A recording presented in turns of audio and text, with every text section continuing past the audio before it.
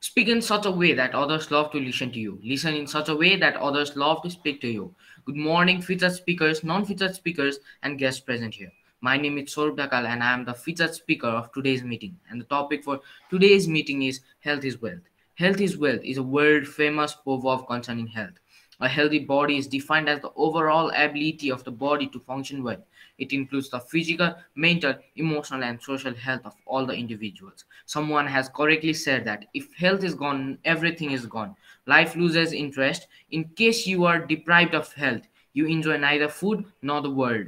Even spending time joyfully becomes a big problem. A healthy person, whether rich or poor, lives more happy and peaceful life than any rich person having a diseased body. We can therefore say that the real wealth of a man is his health.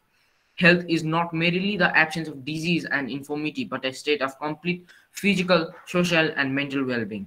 Health is thus a level of functional efficiency of living beings and the general condition of a person's mind, body, and spirit, meaning it is free of illness, injury, and pain. If you are strong and healthy, you can be a shining example to others and teach them how to achieve vibrant health. In order to get good health, people should follow a healthy lifestyle. People who are not involved in healthy lifestyle may suffer a range of health disorders like overweight, high blood pressure, heart disease, obesity, diabetes, high cholesterol, etc. An unhealthy body gets tired very easily, and a tired body even easily loses motivation and self-confidence. Let's take an example. If a poor farmer can sleep at a night easily than a rich person. Why do you know? Because a rich person always thinks about his or her wealth, but the poor farmer they not even do not have the money and he can sleep properly.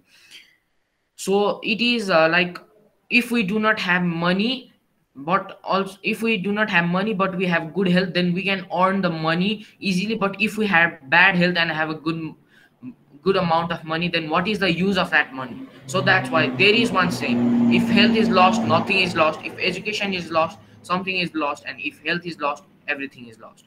If we have good health, then we can earn wealth easily and get educational properly. So if we have good health, then don't worry about the wealth. Thank you for listening to my presentation. I hope you all will have a great day ahead. Now I'd like to hand over this virtual floor to moderator.